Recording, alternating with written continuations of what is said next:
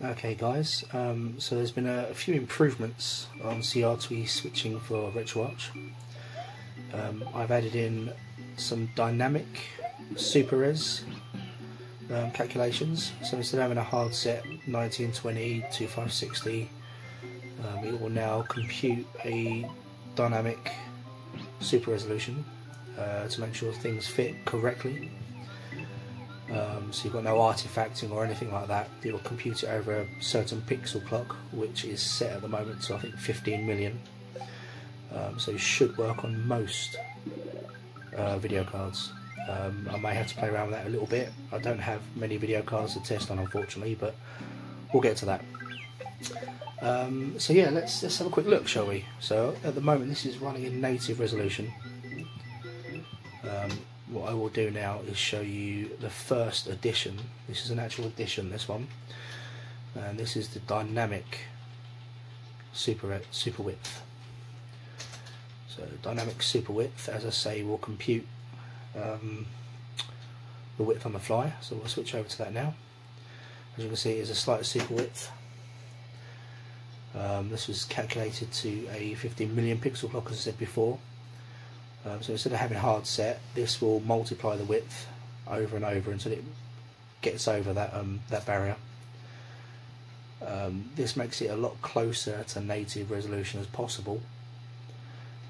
We'll just carry on playing. You can see this. As you can see, it's slightly offset now to the left, and that's where I bring in the other new addition, which I think you can see here, which is the X-axis centering.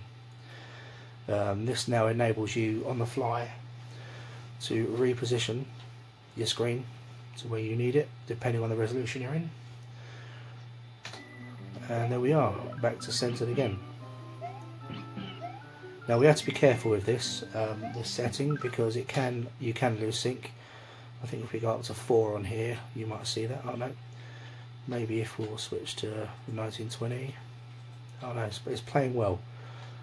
It's not messing around too much at all, so that's alright. As you can see, the X centering works. You can move your screen left and right, make sure things are centered.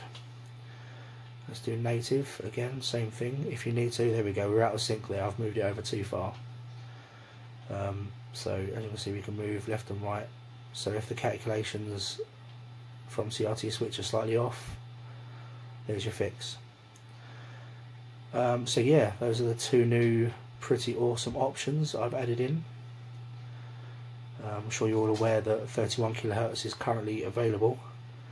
However, that is using a 120 Hz mod, so it will run your core at 120 Hz, which yes, can cause ghosting, other issues. I will be adding a alternative version of this soon. So instead of 120 Hz, it will run at 60 Hz, 50 Hz, so on and so forth. But it will be line doubled instead.